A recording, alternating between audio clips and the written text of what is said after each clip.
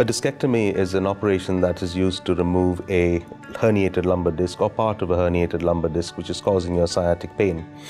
This is a procedure that's done under general anesthetic, and you are face down on an operating table and a small incision is made on your lower back through which the herniated disc can be removed. This is quite a common procedure performed by spinal surgeons and neurosurgeons, but there are some specific risks associated with a discectomy. There are risks of nerve injury or paralysis or leak of cerebrospinal fluid, infection, bleeding, but these are very minimal risks, and most patients are able to go home the day after their operation. Discectomy for a herniated disc is really done to relieve you of your pain, and 80 to 90% of patients will experience complete relief of their pain.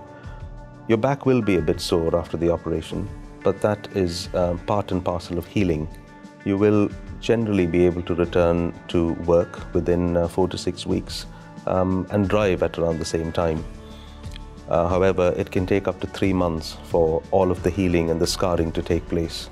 As a patient of Spire, you are part of one of the United Kingdom's largest private healthcare networks, and with that comes a lot of investment, technology and expertise, and it is the combination of these that will help you achieve the best possible outcome.